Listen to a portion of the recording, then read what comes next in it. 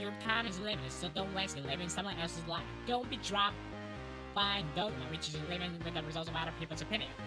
Don't let noise of others' opinion draw out your own inner voice. And most important, have the courage to follow your heart and intuition.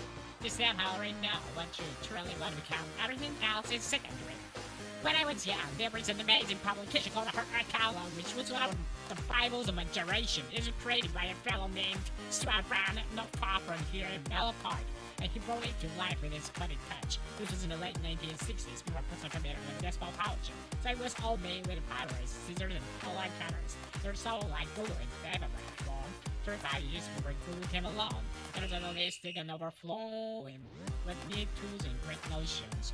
Stewart has then put out several issues of the Heart Catalog, and then when it had run its course, they put out a final issue. It was the mid-1970s. When I was your age, and the back cover of their final issue was a photograph of an early morning country road. The kind you might find yourself checking on if you were so adventurous, but I think what were St. Henry's the foolish. It was still payload a message, as they say now. St. Henry's the foolish, and I have always wished that for myself. And now, as a graduate beginning you, I wish that for you. St. Henry's the foolish.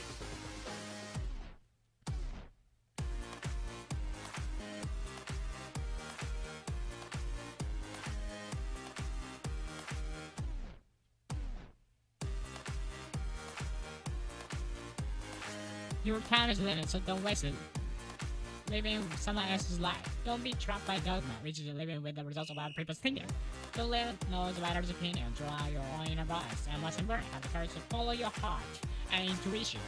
They said how already know what you truly want to become. Everything else is secondary. When I was young, there was an amazing publication called the Heart Catalog, which was one of the Bibles of my generation. It was created by a fellow named Stewart Brand, not far from here in Menlo Park. He brought it to life with his funny touch. This was in the late 1960s, before personal computers and desktop publishing. So it was all made with typewriters, scissors, and polaroid cameras. It was sold like Google in paperback form. 35 years before Google came along, it was idealistic, overflowing with neat tools and great notions. Stewart had seen and put out several issues of the Heart Catalog, and then when it had run its course, they put out a final issue. It was the mid-1970s. And I was your age, and the back cover of their final issue was a photograph of an early morning country road. Can you might find yourself hitchhiking if you were so adventurous. But